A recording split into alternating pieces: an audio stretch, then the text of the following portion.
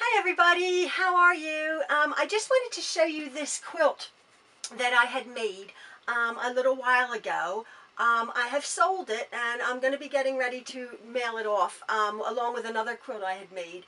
But I just wanted to show you, it's not really for beginners, but what we can work up to if you're willing and able to bear with me how I constructed this. It's just a real pretty summery quilt.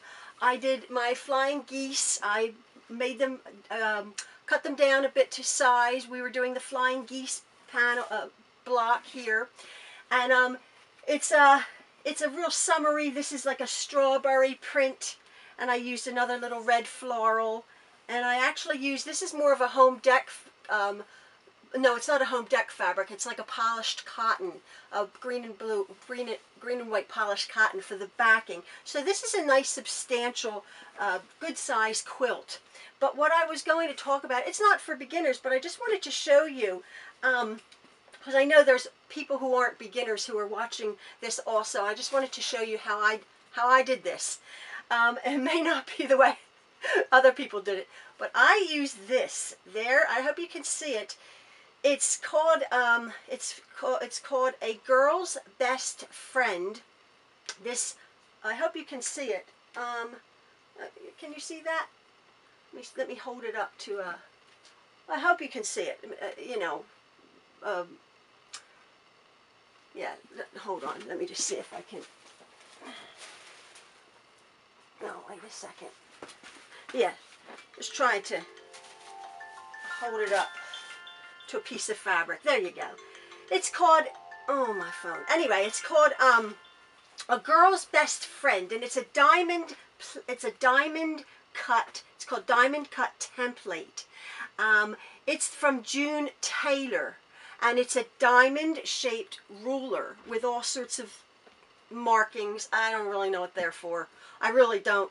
I just used it. If you can see, I took this this template, and I just cut out diamond shapes out of my red fabrics. I just cut out diamond. Now, I had gotten a variety of reds fabrics, and then I bordered each one of these diamond plates. Now, the thing you have to be careful for when you're doing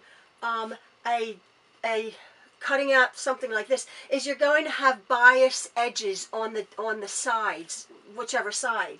So you have to be very careful when you're constructing the diamond blocks. It wasn't easy, but I just wanted to show you maybe what we can maybe way along the way what we can aspire to, if you like it or not. I don't know. But I liked it. I thought it was pretty. I just did two basic colors: green, red, and white. And I used this. And maybe I can do something small and show you. I'm not all into gadgets and gizmos and rulers, you know that. But this, I have a few of them that are awesome. I have this one, and I have this little one. This is called the 60-degree diamond.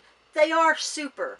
They really are for different methods of cutting fabric. But again, that's a little bit more advanced. But I just want to show you. I think that's how you use this.